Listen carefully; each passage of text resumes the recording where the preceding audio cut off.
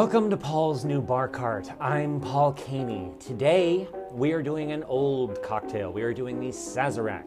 Now, some people will tell you that this was the first cocktail created.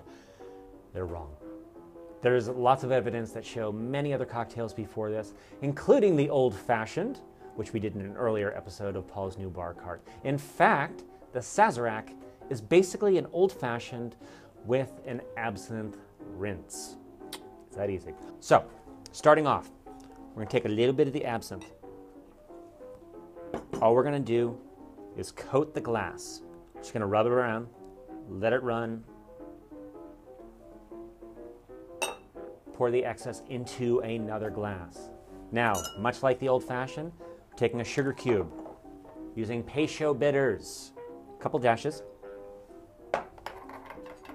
and we are going to muddle this up, sink it down, just give it a little bit of crush. Now, we're gonna do 1.5 ounces of rye. I'm using the Sazerac rye at this point. I also really like the bullet rye. That's a great one, but I just thought, you know, it says Sazerac on the bottle. You might as well do it. So, we're just gonna do a quick little rinse, get the sugar all nice and dissolved in there.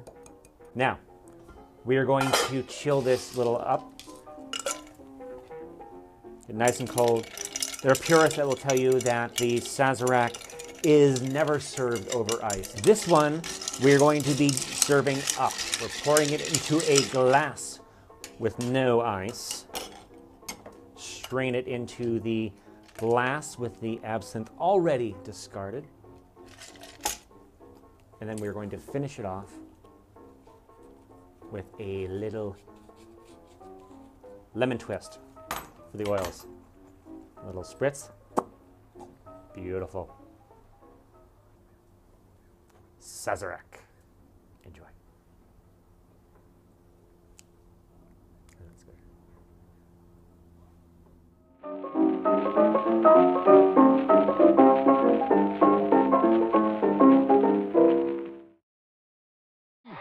Seabiscuit is the winner